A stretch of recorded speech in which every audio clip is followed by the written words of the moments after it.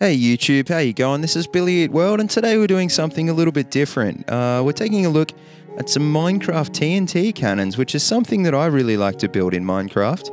I don't play Minecraft a lot, and when I do, I play creative mainly, and I sort of try and come up with these things. And as you can see, there's all sorts of different designs here. Now, if you haven't already worked out from the title of this video, basically we're talking about cannons that shoot TNT, and it's something that's really quite easy to do in Minecraft, but you have to bear a few things in mind.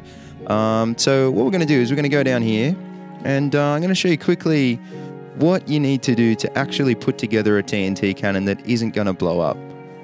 That's the most important thing. We're going to try and build one of these things right here, okay?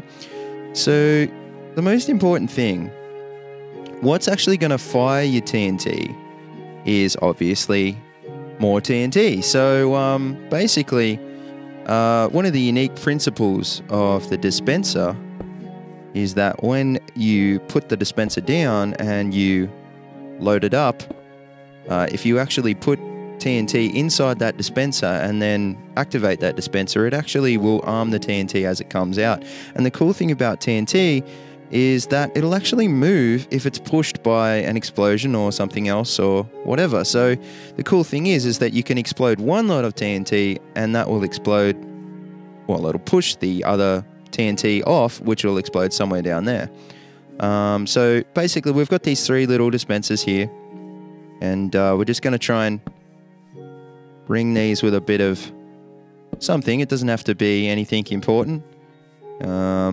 Obviously, if you want to try and use something like obsidian, that would be much better because it's not going to explode. But at the end of the day, if you have an explosion and you don't want it to happen, you're probably going to be rebuilding nearly everything. So I used to build TNT cannons with obsidian, but I stopped because it's sort of not worth it. At the end of the day, if something blows up, it's all going to blow up. So, okay, so we've got these three little dispensers here, and we're going to put these four whatever blocks. So I've used oak wood. I'm going to put a little half slab there. And this is the most important part here. We're going to get a water bucket. I'm going to hold the shift key and fill up that little space there. If we don't do that, everything's going to end in disaster. It's not cool. Okay? So this at the moment is what's going to actually shoot off the main sort of round, which we're going to set up here in just a tick. But before we do that, we're going to link all of these together. So 3 little bits of redstone on top of those blocks there. And now when we chuck a button, as you can see, we can arm all 3 dispensers at the same time. So if we put a little bit of TNT in each one, do this, and this. Now, obviously, you can load the whole thing up. I'm not going to do that now because it's going to take too much time. And so now they're loaded up, they're going to shoot this TNT. Well, they're not going to shoot it. It's all going to sit in that little pool of water there. Unfortunately, one of the unique characteristics about TNT in water is that although it'll still push things, it actually won't break anything, which is cool. So check this out. As you can see. Bam, and as you can see, it actually pushes me back, but it doesn't actually destroy anything, you know? So it's pretty cool. You could even like put glass on top of here and you'd have no worries at all, okay? So the next thing that we're gonna do is we're gonna put another dispenser here, and this is actually gonna shoot the TNT. Now the most important thing here is we need to sort of block it in to make sure that we're not gonna, you know, put it somewhere we don't want it. We want it to sit right here, and if it doesn't sit there, it's gonna, you know, blow the whole thing up. So we'll get our stone slab, whack that there, maybe another oak wood box there. Now I'm not going to put a stone slab here. I used to try and, you know, want to like wall it all in, but the problem is that sometimes the TNT is pretty random and it can actually come up and bounce off things. I honestly think that you're better off trying to keep this area on top of your actual barrel, so to speak, free. Because if you do fill it up, you're probably going to blow something up. So let's whack this TNT in that little dispenser. Another button on the side of there. And now it should be good. Now, the most important thing is that you need to fire this one first. If you don't fire that one first, this one's going to blow up before that one, and that's not falling into the water. So that will blow the whole thing up. So we're going to go 1, 2, and bam. Pretty cool. Now, as you can see, that's not that far. I mean, it's far enough. That's only one block of TNT. So there's a lot you can do to that. So this one over here, as you can see, pretty much exactly the same. I've put that stone slab in a different spot, but apart from that, it's exactly the same. Yeah, cool. So I'm just going to walk through some of the designs I've got here. Now, there's a lot you can do to it.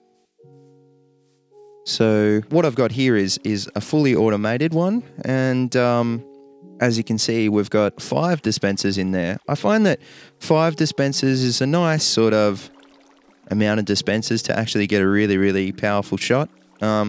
If it's too powerful, you're actually not going to see it explode, and that's what we're going to find with these ones over here. But yeah, I find 5 is a nice little value if you actually want to sort of take stuff out, and it's not too many resources to get yourself 5 dispensers either.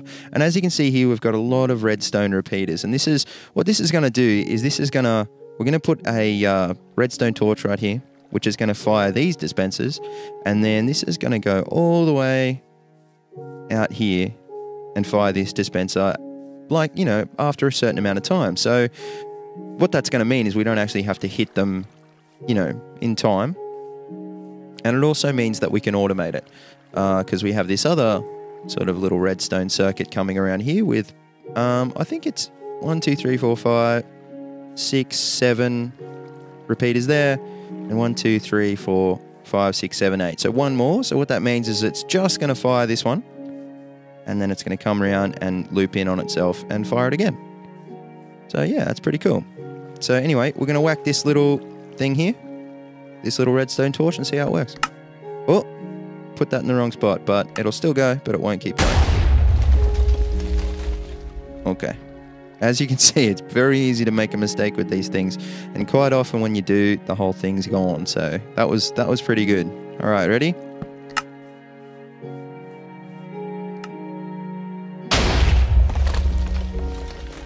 And that'll just keep going. Cool. So that's a really basic repeating TNT cannon. There's a lot of more complicated ones out there, but that's a pretty easy one to build. Okay, so let's take a look at this one. This one is like actually sort of getting, you know, really to the extremes almost of what you can do with your imagination building these things. This is actually a double-barreled one, and you can see there's 2 dispensers here that's going to put down 2 blocks of TNT in these 2 spots here. And in there, we've got a whole heap of dispensers. So there's going to be a massive charge. And this is a really, really powerful thing. You're not even going to see that basically explode. It's going to go so far out that way, it's actually going to go out of our sight. Just before we fire that one, we might just have a bit of a rest here. Oh, look at that sun go down. Lots of animals in the distance, which we could possibly blow up with some of these cannons. Okay, so let's let this thing off. Pretty sort of terrible platform I've got going here. You sort of have to hover to fire it, but that's all right.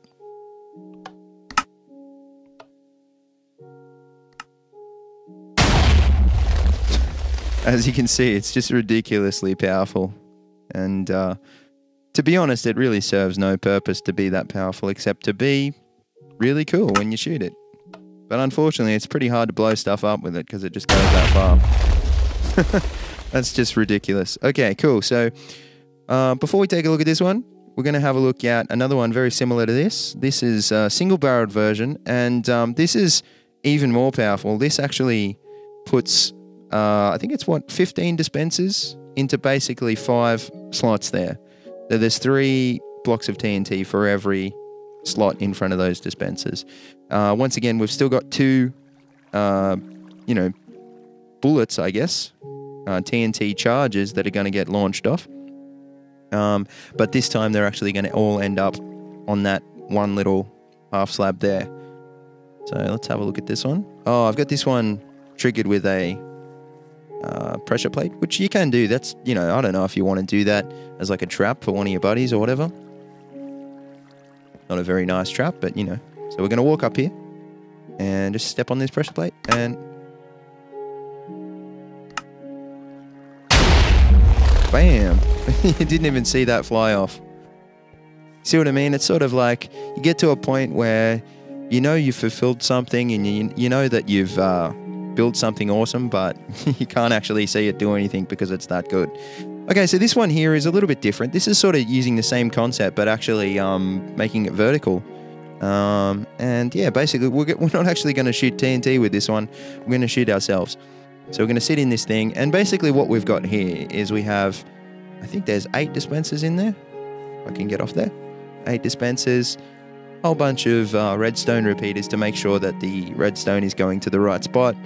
We've got a little button up here floating in midair. It's going to actually launch that thing, and that's also linked up to this piston here, which is going to push us into this little hole, and we should end up somewhere in those clouds once it's all good. Okay, ready?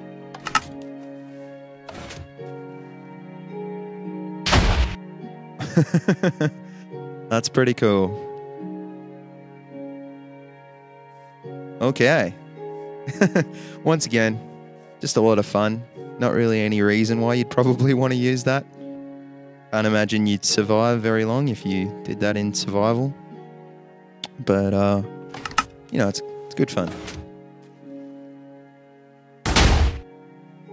We're actually in the clouds. I have actually built them in the past that would launch you, you know, further than that. But it sort of gets really complicated, you know, chaining the redstone once you stack it higher and higher and higher. You know, it's even sort of getting more complicated here. Just those 4 blocks underneath are really, really easy. But as soon as you start adding layers, it becomes a lot more difficult. So anyway, yeah, I hope you really enjoyed the video. I hope you understand now a little bit more about how TNT works and, you know, what you can do with it. And just, you know, if you're trying to build this sort of stuff yourself, I hope that you don't end up with a situation like this over here. I was trying to build like a, I don't know, a battery of like anti-aircraft TNT launchers that shot, you know, 20 or so TNT blocks up in the air at the same time. But yeah, so as you can see, it didn't really end well. But you know, this is the moral of this video, is to always be careful and not to do stupid stuff with TNT, unless of course you want to do stupid stuff with TNT, because this is Minecraft and you can do whatever you like. So yeah, anyway, thanks heaps for watching. If you like what you see, please hit that subscribe button, and I'll be back in the next few days with some different videos. We've got Battlefield 4 coming out in the next few days, so if you're a Battlefield 4 player, please subscribe and take a look at some of the videos I'll be posting in the next couple of days. Have a good one.